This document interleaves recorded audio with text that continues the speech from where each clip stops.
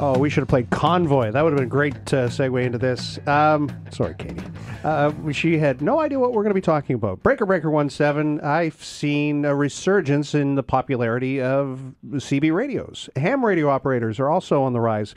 Our guest, John Bignell, is... Are you a ham, John? I am a ham. In the ham community, I'm known as a Victor Echo 1 Julie Mike Bravo. I probably have seen your plate. People may want license plates that are specific for ham operators. And yes. That's not a customized plate, folks. It's not supposed to read anything other than his frequency. John, this is something you've been involved with for how long? You know what? I've been active on the airwaves, CB in the 80s, and just recently licensed as a ham operator here in Halifax. And in my job as a professional paramedic, I've been using the airwaves for 25 years easily.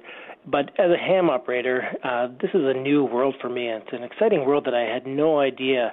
When I first took the test and first challenged the exam, it kind of opened my eyes that, wow, this is a big, big community. And it's kind of in the shadows right now, and I hope to raise a little awareness to it because it's really an exciting world of amateur radio, and there's so much happening. I just want to share it with you today. You know, I'm not surprised that there's this resurgence. We all have these devices we can communicate, but something different here when you have a CB radio or a ham radio. You can talk virtually around the world, but it's human voice. It's like a phone, but it's not. So yeah, no, it's really amazing, and I think the world has become quite small, and my son and I, Patrick, we were setting up a radio, and we were trying to connect to a gentleman in Spain. And what was funny is after we got it all working, we made the contact, I had the confirmation, he was able to hear us. My son looked at me, he's only 8 years old now, and he looked at me and said, "Dad, it's too bad in France they didn't have cell phones. We could just FaceTime this guy." So I think the perspective from the youth is that our world is very, very small.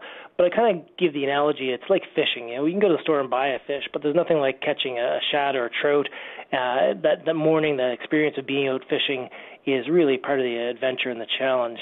And that's, for me, when I look at ham radio and ham operating, the Canadian National Parks on the Air kind of combines a lot of the things that I really value, and that's the technology side of amateur radio, but also getting out in the woods and getting out into our national parks. So what is this campaign? What is Canadian National Parks on the Air?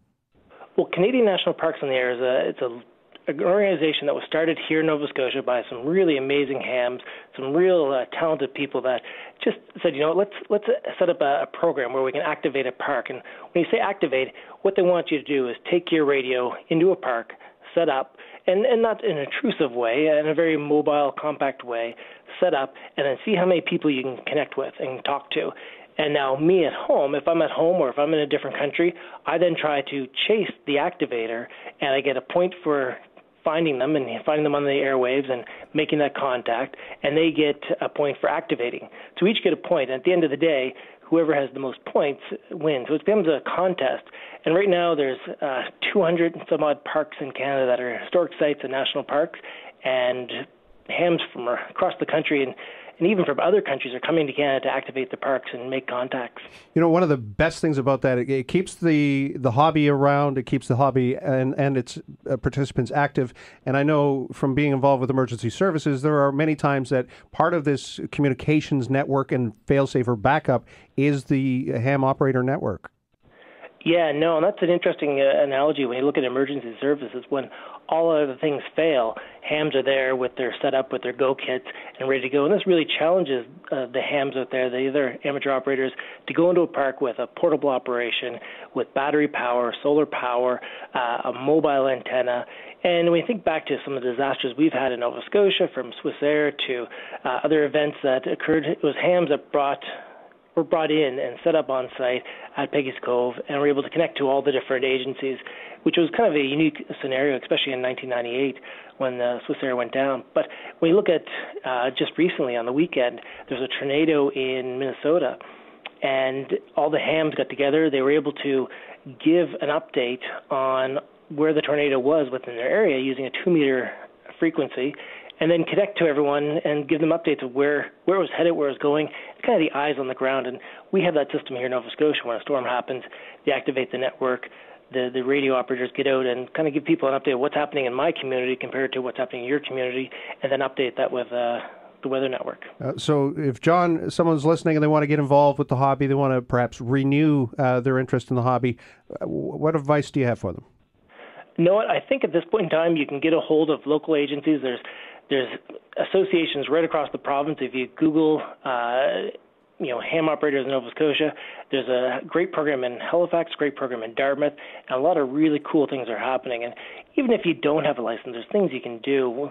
One of my kids, they thoroughly enjoy taking a little handheld in their iPhone, and when the International Space Station goes overhead, you can download images from the space station using your handheld and your iPhone, and that's just kind of cool. Who gets a message from space as a satellite travels over your home? So it's kind of a fun little activity. Absolutely. And you know Morse code? I am trying to learn Morse code, and it's interesting to bring it up because tomorrow is the 175th anniversary of Morse code, what we refer to as continuous wave, CW.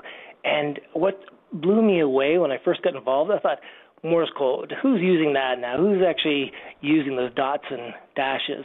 But it's amazing. You get on the air, and people from right across the world are using this because it's such an effective way to communicate.